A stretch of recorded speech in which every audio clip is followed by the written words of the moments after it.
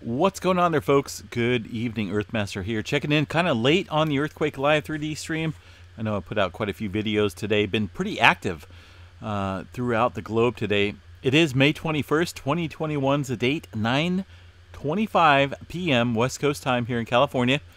And latest quake out here on the globe, a 2.5 up here in Alaska. Rather deep as well. You can see that ring raised off of the globe up here. White circle ring indicating that deep earthquake up there in the Alaska area Pacific Plate subduction zone. Check out the North American continent and down through South America. There is a major absence of earthquake activity, and that's all because of a forward movement over here to the west. Man, talk about a very, very active day. Oh my gosh. Some major quakes taking place out here in China. In certain areas of China, different areas of China, and also down here around the Fiji Islands area. Let's go ahead and check out this latest information here from the USGS, folks, showing that major movement of the Pacific Plate pressurized over here to the west here. You can see it all makes perfect sense, folks, if you look at this from a major view. Like, say if you're looking at this from outer space or just from this map in general, okay? This world is big to us. It's really big, but it's small in the terms of plate dynamics, plate tectonics, okay? Pacific Plate is a huge player in producing major quakes here to the west, okay? North American Plate, a major player in producing major earthquakes here along this plate boundary, okay?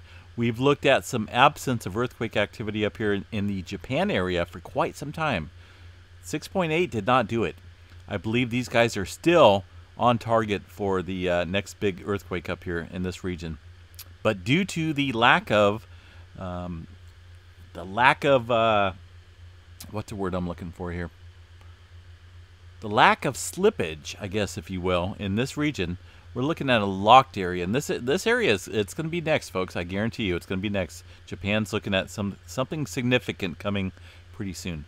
So this area is locked, even though we're seeing a couple small fours and whatnot. This area is moving the pressure over here to the west. And this dynamic of plate boundaries here is just squeezing activity, squeezing the pressure over here. And that's why we've seen this activity in Japan today. Not only in the south, but also in the north. Okay, the south boundary, the south part of the plate dynamics here, kind of runs up against this edge, if you will, this plate dynamic section right here, okay? So we stopped. Movement to the west kind of stopped right here, right? We've seen all this activity. This was a 6.1. Let's go ahead and run this through real quick. There was a 4.6, 5.3, and a 6.1 followed up by mini aftershocks, okay? A short time later, due to the dynamics out here of this plate boundary here, we did not see significant movement down further west here over India, Bay of Bengal area. So this area is pretty locked and loaded as well when it comes to seismic activity. So we're looking up here to the west. The pressure increases in this area. And this, check out this section. Look how far we are away from this earlier activity during the day. We're talking about 500 miles maybe a little bit more between this major activity in the south to this great, pretty good sized earthquake up here to the north. The 7.3, I believe originally a 7.4. It was bouncing around a lot. It took USGS a long time, over 20 minutes to issue a preliminary earthquake data magnitude for this earthquake. It's pretty, that's bad.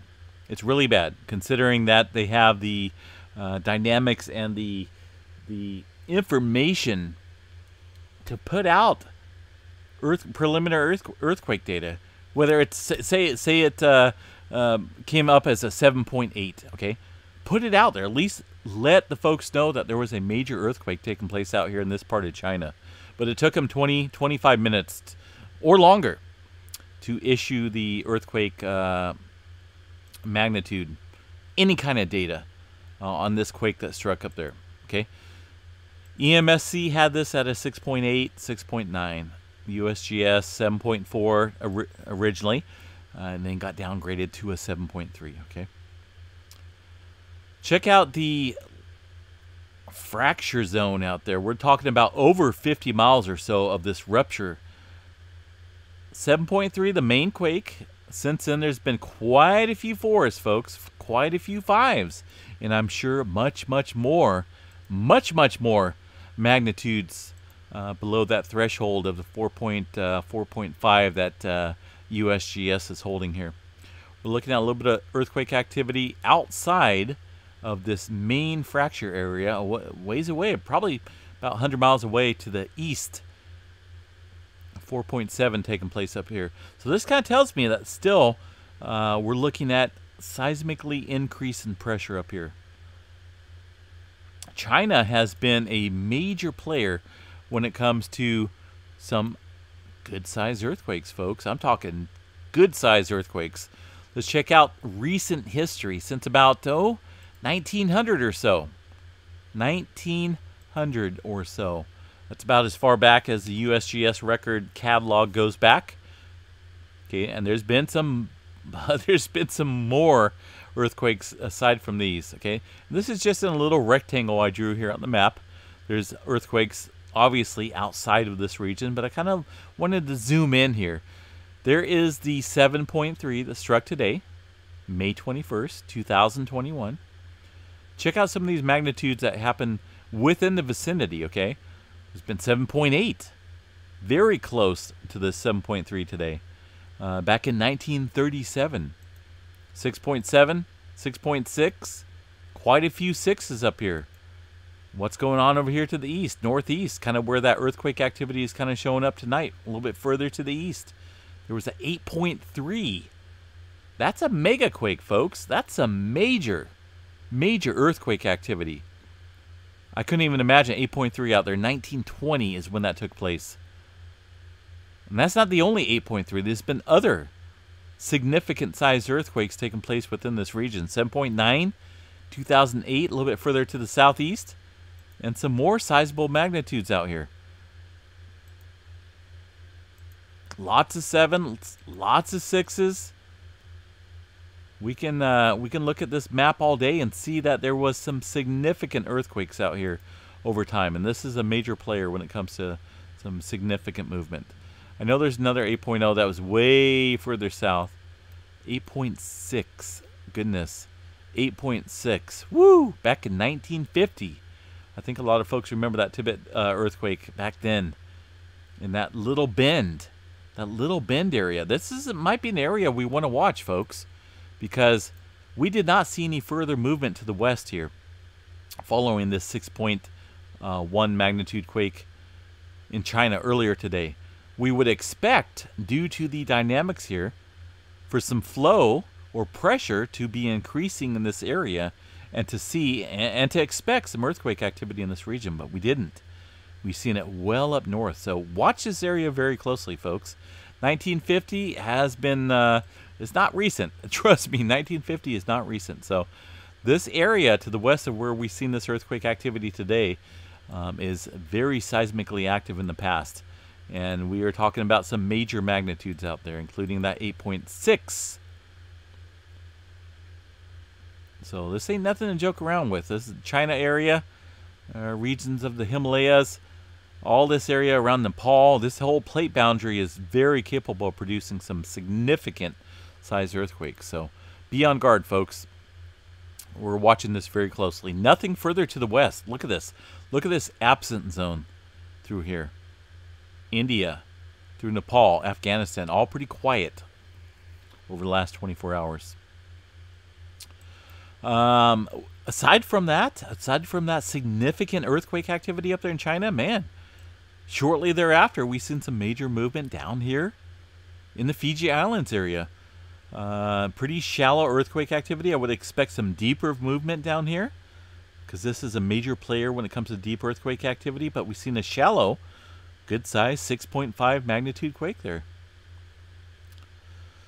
Since then, there's only been a couple small aftershocks, relatively deep, not super deep, about 85 kilometers here, and 63 up here to the west, northwest. So we're still kind of watching this region. All throughout this area should be on alert, folks. Especially up here in this region. Like I said, the dynamics of the plate flow. Okay, and we talk about arrows. We talked about plate general movement. It all kind of moves in this direction here, folks. We kind of moved from the east to the west, and that's kind of what we're looking at. I'm a little concerned with this area due to the lack of some earthquake activity in this region. I mean, we're talking about some major earthquakes here. We have not seen any further movement here, but I expect that pretty soon. Really soon. Over here in the North American continent, kind of quiet up here to the north, folks, but we did see a little bit of movement here near El Salvador, Nicaragua region, 5.5. A little bit of further deeper movement, and here into the Middle American Trench area, subduction zone. This area here is very capable of producing some mega quakes here, so you know, it's, who knows? An hour from now, we could see an 8.1. Who knows what? And we could call these foreshocks, but we just don't know if this area is ready to release pressure or not. But we are looking at seismically active uptick in this region. South America, very, very quiet. Only a 4.2 into the subduction zone of the Peru-Chile Trench inland at 105 kilometers down dip downstream underneath the Andes there. North American continents, go ahead and zoom in here real quick. Not a whole lot to report, folks. A little bit of movement here. We talked about here up along the Appalachian Islands. What? The Appalachian Mountains, and some movement down here in Texas as well. We'd have to go into the microquake scale once again to see anything. And even then, folks, it's very minimal. Looking at this map here, it's very, very quiet in Southern California. Only a handful of quakes down here in a very seismically hazard area, as this major plate boundary is. Just very quiet. But we see times of quietness whenever we're looking at a major force of pressure heading to the west here. And that's kind of what we're looking at. We're looking at I think if we hadn't seen this earthquake activity today, we would still be looking at some significant movement. Maybe not significant, but some increase in earthquake activity along the west coast here. But we're looking at some quiet spells for now. Due to the release of pressure over here to the west, okay? And you may not think that, well, this earthquake activity is thousands of miles away from the Pacific plate.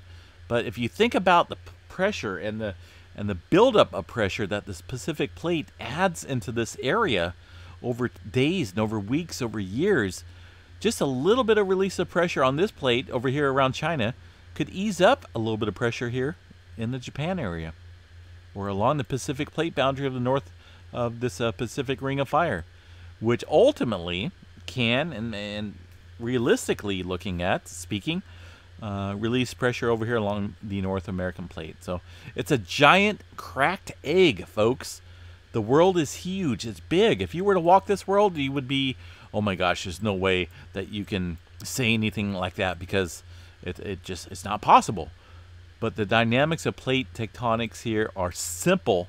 They're simplified and they're drawn out for a reason. Yes, there are many, many, many, many other faults and systems that build up mountains, that create valleys, that create little fractures in the earth. But the whole plates as themselves tell a simple story of the dynamics of movement, if you will. And that's been over here to the west, folks. This arrow, and we talked about this arrow. We're looking at the dynamics of an arrow generating pressure into this region right here. Right along this dotted line, so to speak. And that's what we talked about last night. And sure enough, today we're looking at that activity. But what, as I mentioned, I'm going to mention it one more time. Watch this area pretty closely, okay? Yellowstone National Park, pretty quiet, folks. Release out there along the North American continent is pretty obvious, which relieves pressure out here in the Intermountain West region. Nothing. Zip zero to report. And that also includes the tremor, folks. Check out the tremor map. Let's go ahead and check this out real quick. Zero. And it's been like that for a couple days. We've looked at a decrease in pressure out here along the west coast, as far as the subduction of the Juan de Fuca plate underneath the North American plate. It's quiet. It's been quiet for the past couple days. And it all paints a picture because of the activity over here to the west. It's quiet. Check it out, folks. I mean, I don't need to draw any arrows on here, any color crayons or anything to simplify it. It's there. Movement obviously is, it's working its way over here. It's a wave, so to speak. I don't want to get into some crazy stuff, you know, start talking about vibrations and vibrational frequencies and whatnot, what they can do. But the planet, man, I tell you what, this Earth was ringing like a bell today. Ringing like a bell. On all the seismograph stations I was watching, it was pretty crazy. But what's weird is we don't see it here on Yellowstone National Park. For a 7.3 magnitude quake to strike, I'm not seeing. It's weird. It's strange, folks. I'm going to tell you.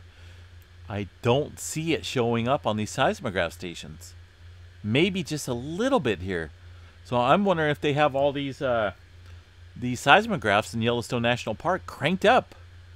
Not cranked up, but toned down, so to speak. Far as not being seismically adjusted to pick up movement. It's so squashed that it would take significant movement to show up here on these seismographs, because I've seen in the past, man, when we have a 7.3, that baby will pop up like a big quake. And I'm just not seeing it. I mean, look at Holmes Hill. You couldn't even tell that there was a 7.3 earthquake today anywhere on the globe. So I don't know. I don't know what's going on with that. It's a little on the suspicious side, because I've seen big earthquakes cause a significant signature on here, and we're just not looking at it today. Something's going on there with the adjustments of the seismic monitors there. All right, folks, I'm jumping out of here. We're watching earthquake activity ramping up here into this region, 4.2, 155 kilometers downstream of that subduction area there. Pay close attention. It's very possible we could see an uptick in earthquake activity if things stall out over here, unless we see further movement here to the west. It has provided a little bit of relief, I'm sure, over here to the east. But man, I tell you what, it's been a crazy day, folks. I'm not for sure how many people are going to get this update video because of the amount of videos I put out today. I put out 3 this morning and a couple last night, and YouTube will only put out 3 notifications of videos within a 24-hour period, and that doesn't include midnight to midnight. It's within the last time I published a video. So make sure you share this video, get the word out, post it on whatever social media sites you use, and just kind of share this video in some groups and whatnot. I think we're looking at possible some further significant movement out here, folks, on this planet. So stay tuned, and we'll keep you guys updated here on this channel. Make sure you subscribe if you are not a subscriber. As I've said in the past, about 66% of my viewers in total are non-subscribers. So I'd like to see that number improve a little bit. So make sure you subscribe, folks, while you're here. Have a good night. We will chat to you a little bit later. Stay safe out there.